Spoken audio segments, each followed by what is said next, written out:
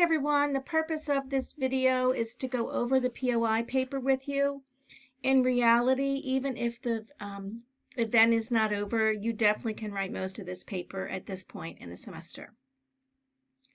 So if you look, it tells you very specifically, these are the sections.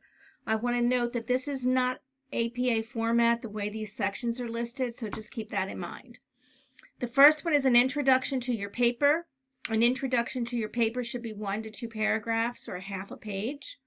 An introduction to your paper should say something brilliant about planning, organizing, and implementing, and then introduce the headings to the paper. That's how you introduce a paper. So part 1 of this paper is the planning process in health education. And this matches exactly what you did in the needs assessment, but now we're going to do it with planning. So the first thing you have to do is ask, what is the correct way to plan? You're going to have to find a model or a health expert and explain what they say is the correct way to plan. It says 1 to 2 pages because if you choose an expert that has 10 steps versus an expert that has 3 steps, you're going to have different lengths of this part of the paper. Then, our planning, you're going to briefly describe what you did to plan your program.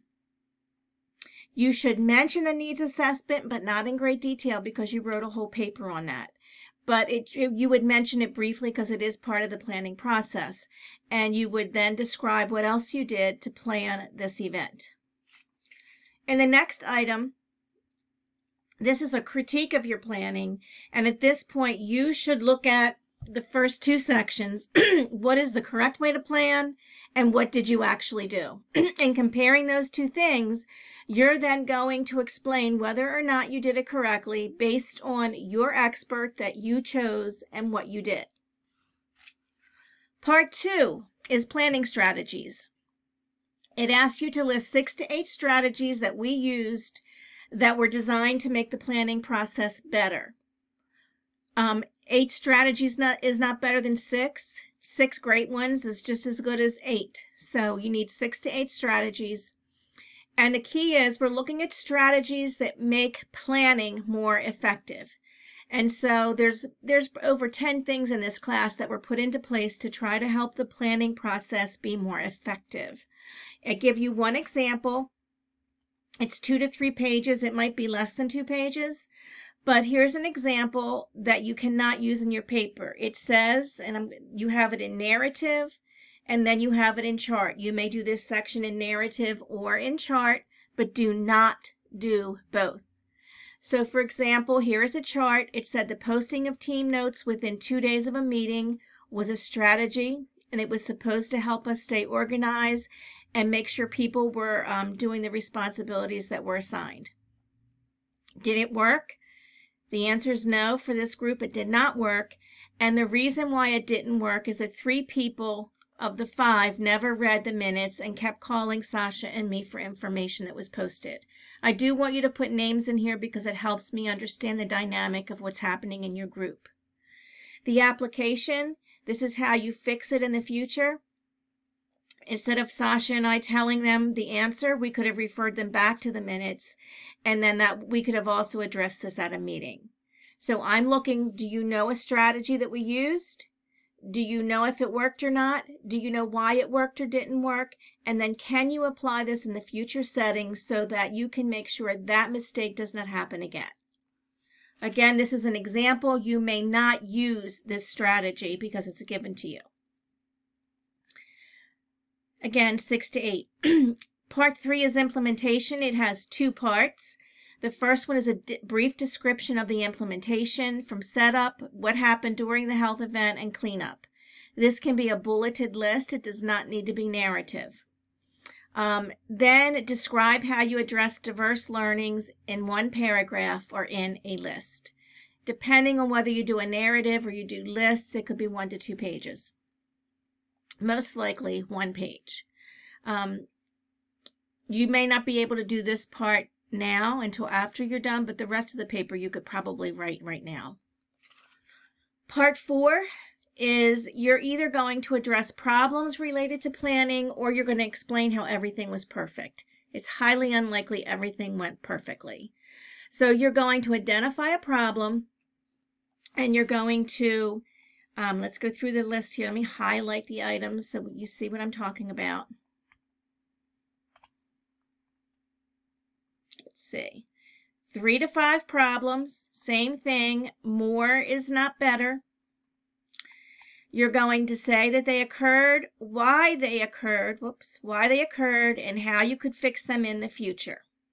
So if you say there's a problem, this is why the problem occurred, and this is how I can fix it in the future. If you say there were no problems, then you're going to explain what could have been a problem and how you would repeat that there were no problems in the future. So just to give you an example, you could say that one problem is that, I'm going to use Health 315. One problem is that our grant group did not meet as it was supposed to meet. The reason this occurred was blah, blah, blah, blah, blah, blah.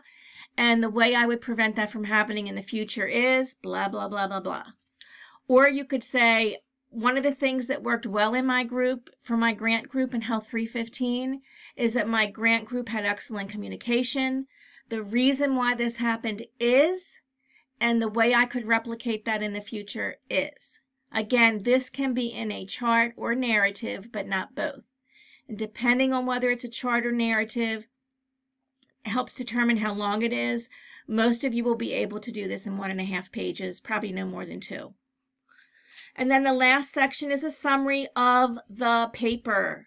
So you should say something brilliant about planning, organizing, and implementing, and then summarize by restating the headings that you just did in the paper.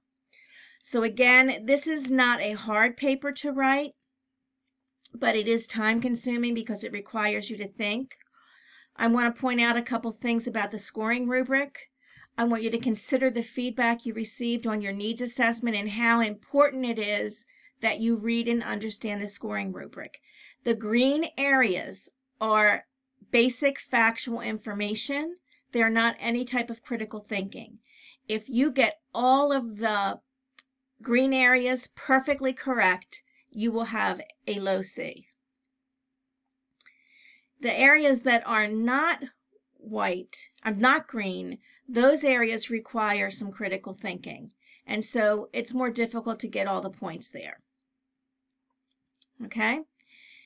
And so just take that in consideration. Another thing is to look at the points allotted for each section. Last time in the needs assessment paper, the biggest points was 15 points in the analysis section, and some of you had a 5-page paper, and that section was a paragraph. If 1/3 of the points are allotted to one section, that means about 1/3 of your paper should be allotted to that section. So when you look at this, the planning strategies and the problems and analysis have the most points. They should probably be the longest parts of your paper. And then critique of planning is right below that. Implementation is the lowest, so it should be the smallest. If you have questions, make sure you reach out and ask.